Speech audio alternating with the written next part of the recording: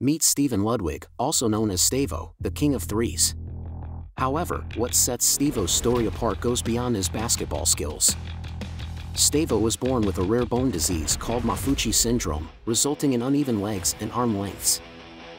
To accommodate the height discrepancies, Stavo began wearing a platform boot, which eventually became an integral part of his identity.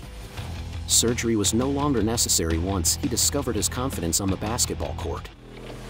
His hardships led him to find solace in sports, whether it be playing golf alongside his father or shooting hoops.